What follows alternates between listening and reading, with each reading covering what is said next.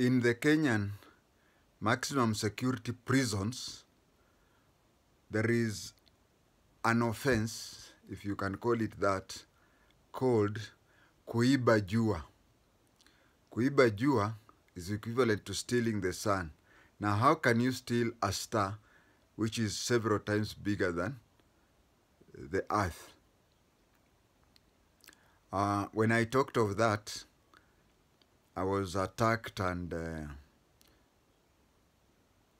I was talking of, you know, when you're in the maximum security prison, you are only allowed to be in the sun for 30 minutes.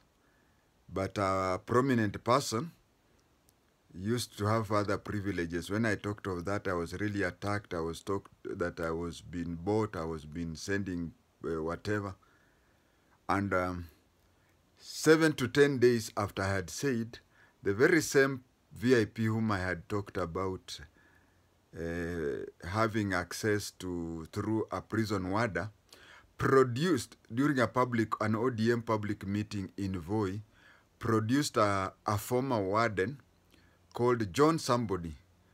I produced that John to the crowd and told them that this is the person who used to be the intermediate between me and Ida.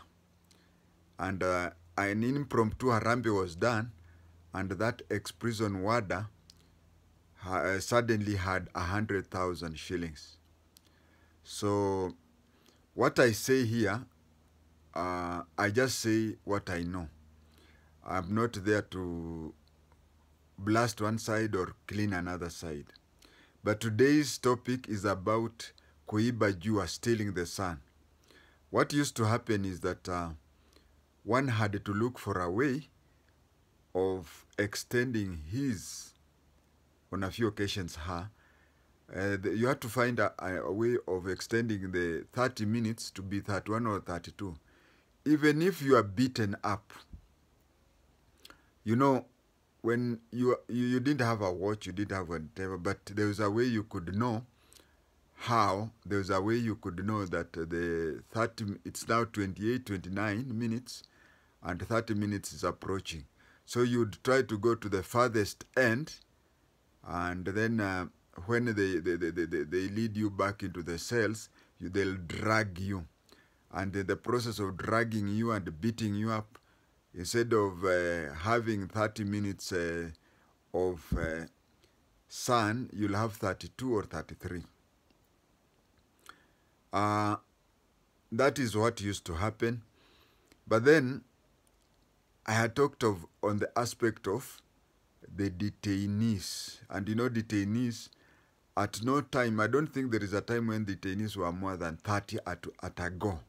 I don't think that Kenya has ever had more than 30 detainees at a go. But we also have capital offenders. Capital offenders, we have police offenders. You know, if you are a former police officer and you are taken to court, you are jailed.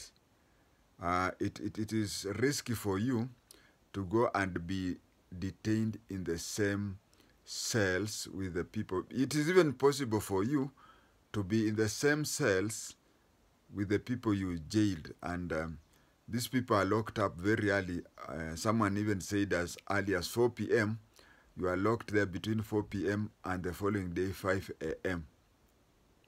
And that would even lead for your death or something like that. So what used to happen is that, or what happens now, I don't know whether it's still there, is that police officers, prosecutors and such people are kept in a different block. They are kept in a different block, even magistrates and so on. They are placed in the same block with mad people and such things. And then there are those prefects, we can call them prefects. They are called trustees. Trustees comes from the word trusted. Trustees even put on a different uniform. These trustees are people who have served for a long time, and even after serving for a long time, they have become so trusted that during people going to farms, they are given, they can even operate the tractors.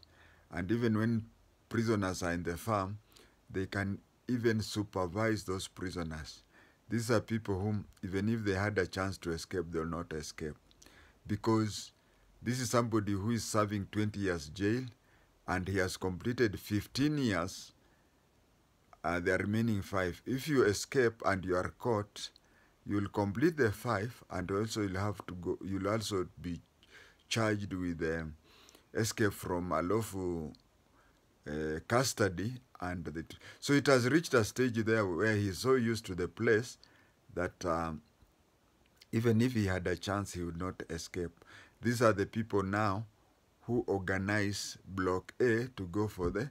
Now, I had talked of Kuiba Jua on political detainees. Now I'm talking of Kuiba Jua generally, including maximum security prison. So you find maximum security prison, prisoners who are there on a capital, offense. Capital offense is an offense where there is only one sentence, and that is death. In Kenya, death is only through hanging.